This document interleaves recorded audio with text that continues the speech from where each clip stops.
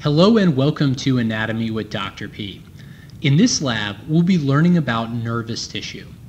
Nervous tissue contains two distinct types of cells.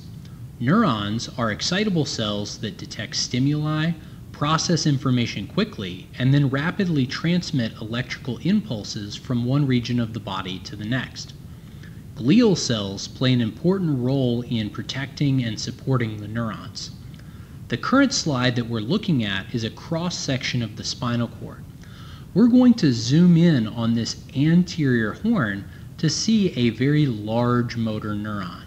So let's zoom in down in this location. Now, as we zoom in, we can see our large neurons showing up quite clearly. So we'll look at this one right here. Here we can see the large cell body of a motor neuron. The cell body is easy to find because it has this nucleus that makes it stand out. We can see a few dendrites emerging from this side of the cell and a single axon extending away at the other side. All of these dark spots that are surrounding the neuron are glial cells. Glial cells are easy to identify because of their dark staining nucleus.